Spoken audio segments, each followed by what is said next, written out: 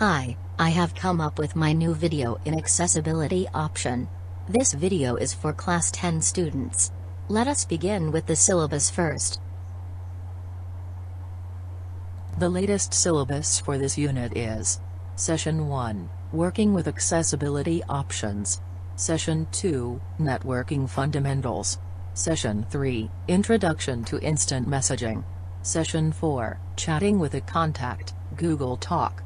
Session 5, Creating and Publishing Web Pages, Blog. Session 6, Using Offline Blog Editors. Session 7, Online Transactions. Session 8, Internet Security. Session 9, Maintain Workplace Safety. Session 10, Prevent Accidents and Emergencies. Session 11, Protect Health and Safety at Work. I have already posted a video on networking fundamentals. You may go through it. Link is given in description window of video. Let's begin with the first topic of this session. Assistive technology, when a combination of hardware and software enables a person with a disability or impairment to use a computer. Assistive software. Assistive software, also called adaptive software, refers to computer programs designed for specialized hardware used by physically challenged people. These softwares are helpful for the people who have disability. In this video I will focus on assistive software. Before starting in details, first understand about the types of impairment, cognitive impairments, and learning disabilities, such as dyslexia, attention deficit hyperactivity disorder, ADHD, or autism. Visual impairment such as low vision, complete or partial blindness, and color blindness. Hearing impairment including deafness. Motor or dexterity impairment such as paralysis, cerebral palsy, or carpal tunnel syndrome and repetitive strain injury. Let's us understand how to change the settings for disabled people. If you have Windows 7 or new operating system, then you will go with Ease of Access Centers, otherwise in Windows XP. Accessibility option helps to do so. As per the syllabus, the contents are based on Windows XP. The explanation of video is XP based, but I will show you both the interface. Let's understand these terms. Ease of Access Center or accessibility options. It is one of the setting tools which is used to customize the function of keyboard, mouse, etc. Shortcut key for Ease of Access Center, Windows key with you. Steps 2. Launch accessibility options in Windows XP is: click Start, click on Control Panel, click on Accessibility Options. This is Ease of Access Center, and its components. It displays various options to make your computer easier to use. Let's see how accessibility options looks like. It contains 5 tabs: keyboard, sound, display, mouse, and general. The entire settings are based in these 5 tabs. Let's move forward. Let's start with first tab, that is keyboard tab. The first tab of accessibility options is keyboard tab. This tab helps to do settings for sticky keys, filter keys and toggle keys. Now understand about sticky keys. Sticky keys is a Microsoft Windows accessibility feature that causes modifier keys to remain active, even after they have been pressed and released, making it easier to do keyboard shortcuts. Sticky keys assist users who have physical disabilities or help users reduce repetitive strain injury.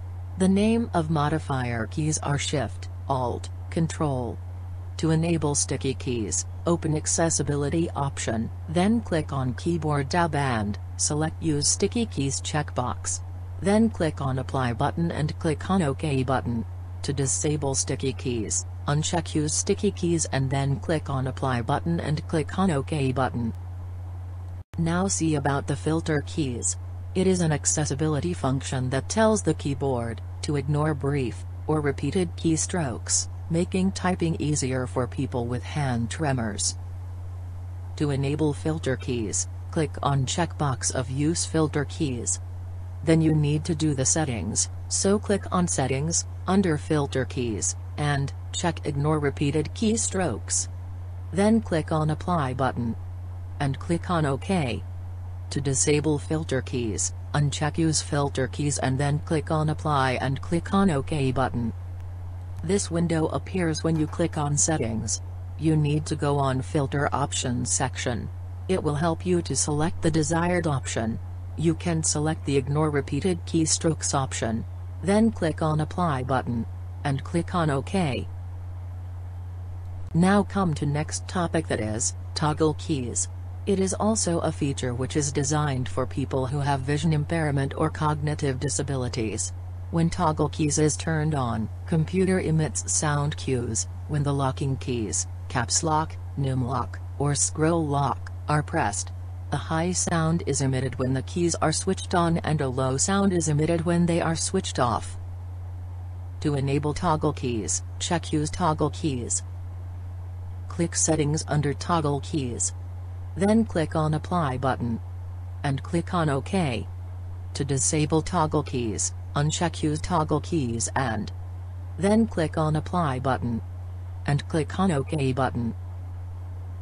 Look at the figure to understand that, from where you have to set the accessibility options. The second tab of accessibility options is sound. You can set two options from here. First one is Sound Sentry and second one is Show Sound.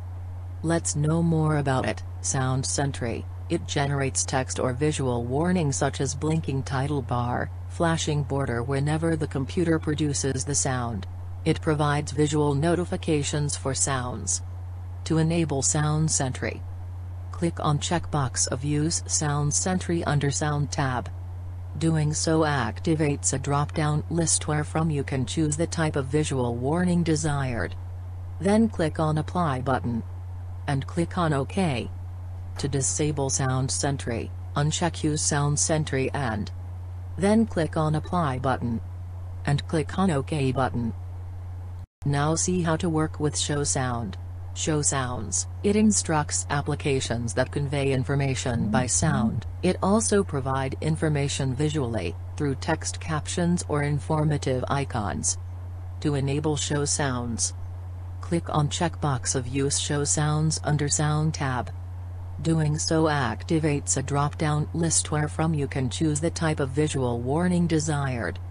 Then click on Apply button and click on OK. To disable Show Sounds, uncheck Use Show Sounds and then click on Apply button and click on OK button. Look at the figure to understand that, from where you have to set the accessibility options. The third tab of accessibility options is Display tab. You can set two options from here, High Contrast and Cursor options. Now see what are these options and why it is used. High Contrast is an accessibility feature to assist people with vision impairment. It can change the size and color of fonts and the background for ease of viewing. To enable High Contrast, click on checkbox of Use High Contrast under Display tab.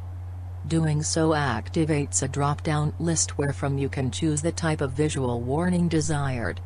Then click on Apply button and click on OK. To disable High Contrast, uncheck Use High Contrast and then click on Apply button and click on OK button. Now see how to work with next option of display option, that is cursor options. It is also an accessibility feature that assists people with vision impairment by changing the blink rate and width of the cursor. To change the speed of the cursor blink, move the blink rate slider back and forth. Notice the cursor blinking at various speeds. To change the width of the cursor, move the width slider back and forth. Notice the width of the cursor changing. Then click on Apply button and click on OK button. Look at the figure to understand that, from where you have to set the accessibility options. The fourth tab is Mouse tab. This tab helps to do settings of mouse keys. Mouse keys is an accessibility feature that assists people who have difficulty using a mouse. This option uses the keyboard, especially numeric keypad, as a pointing device instead of a mouse. Select the Mouse tab. A window to configure accessibility options for mouse will be displayed. To enable mouse keys, check Use Mouse Keys. Click Apply button and then click on OK button. To disable mouse keys, uncheck Use Mouse Keys and then click on Apply, then click on OK button. Look at the figure to understand that, from where you have to set the accessibility options.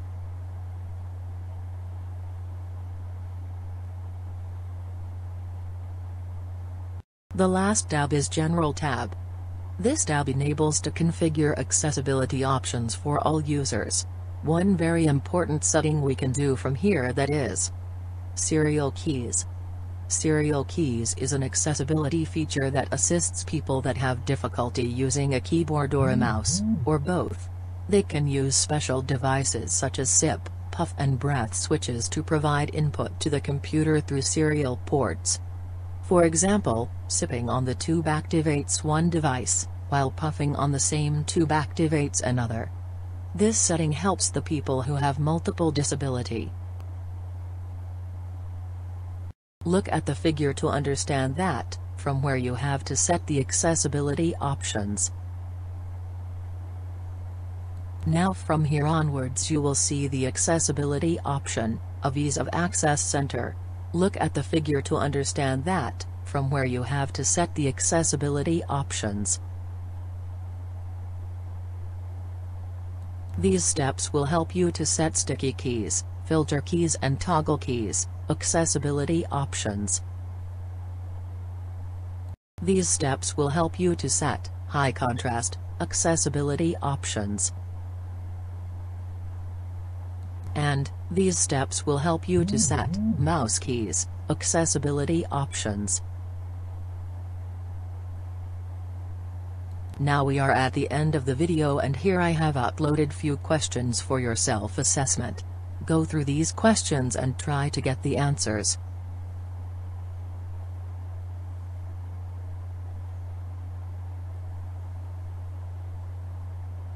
That's all for this session. We'll soon come up with new topic. Like, subscribe and share this videos with friends. Thank you and bye bye.